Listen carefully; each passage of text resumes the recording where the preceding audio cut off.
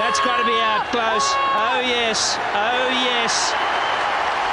Well bowled. Quicker delivery after having spun a couple. Fizzed in the quicker ball.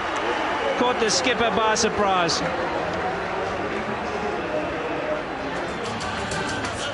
Asif Karim retired after the last World Cup. Brought back into the team, and have a look at this. Excellent delivery. Pitched in line and carried on with the arm. Beating Ricky Ponting, and he was sure, Karim, that was out. Steve Buckner, as usual, says out and then signals out. Oh.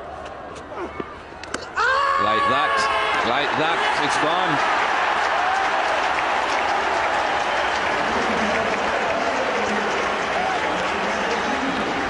Very good bowling, very thoughtful bowling.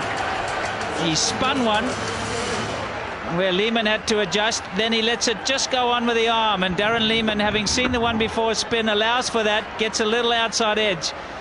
Nicely taken by the keeper, kept his presence of mind, stayed down, straight in the gloves. Little wobble here, out for 2, 117 for 4. Well, quite a few changes in this Australian batting lineup. It's Brad Hogg coming out to replace Darren Lehman.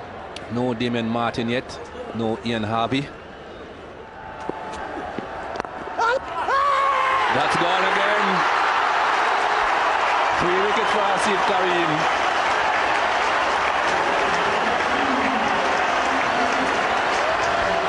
Well. What's happening here? 18 overs, 117 for 5, and it's been brilliant bowling by Asif Karim, 39 years old.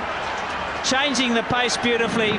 Quicker ball followed by another slower delivery, which has gone straight back to him. Second ball. The crowd are ecstatic. So are the Kenyans, and you can understand why. 117 for 5.